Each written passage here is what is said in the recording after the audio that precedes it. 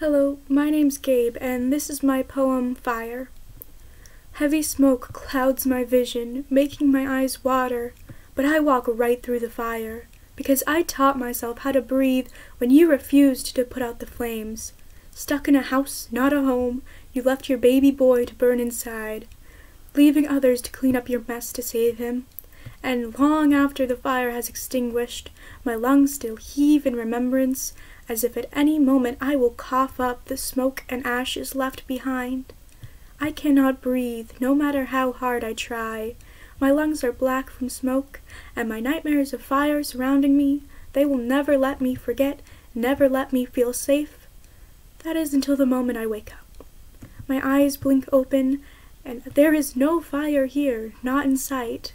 I am safe, even if sometimes my body doesn't let me feel like it. Sometimes I still see smoke when I sleep. Flames haunt my dreams. I know that I can't change what happened, but that doesn't mean I have to let it control my future.